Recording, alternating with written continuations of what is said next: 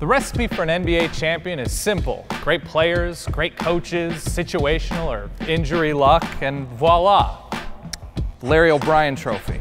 Tasty. But let's take a closer look at the ingredients. Do you need that angry, stifling, brick wall, barbed wire, hand-in-your-face defense to win a championship? If you look at the numbers, since the advent of the three-point line, every NBA champion averages out to have a top 5 defense.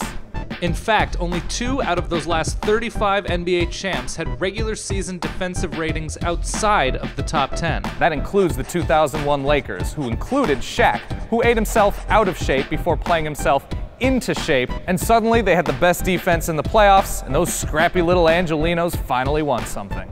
Oh yeah, and another detail. If you take all 35 of those teams who have won the NBA championship since 1980, you also get a top 5 offense. And sure, sometimes you get a 94 Rockets team that's slow, not terrific at shooting, that's situational. The 2004 Pistons, who were basically playing 4-on-5 on offense and rode a particularly angry team of defensive rhinos to the crown.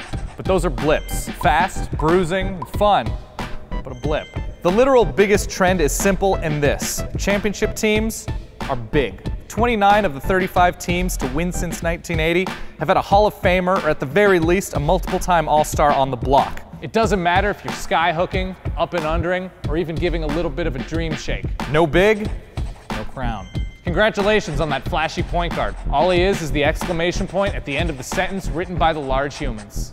But yes, the asterisk here is this: you can win without that guy, like the best modern dynasty did, but only if his airness is walking through that door.